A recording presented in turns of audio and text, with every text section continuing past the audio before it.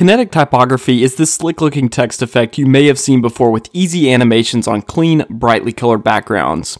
You can actually create these types of effects in Microsoft PowerPoint. Let's start on a slide design like this one and add our very first text box. You can use these frequently for explanatory type videos. I'll go ahead and clone this text and paste it on the right and then update the font color and alignment. I've added some text here to each box to test with. Let's change the font by clicking on Format and then change it to a nice big sans serif font like Futura. Now let's start in with our animations. I'll click on the first text box and let's choose an animation. I'll choose Fly In and then switch to Effect Options and choose from left. Let's animate the second box similarly here and let's choose from right for this one.